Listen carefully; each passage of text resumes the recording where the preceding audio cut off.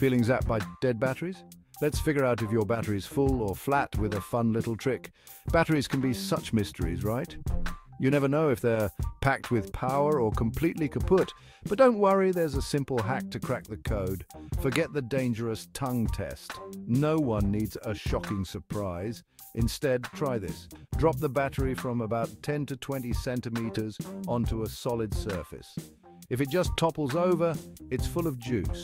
But if it bounces, it's as flat as a pancake. Why? Well, a charged battery has a gel-like interior that absorbs impact. An empty one, it's solid and bouncy. So next time you're unsure, just drop it like it's hot, and there you go, battery mystery solved. Subscribe for more DIY hacks and keep your projects powered up.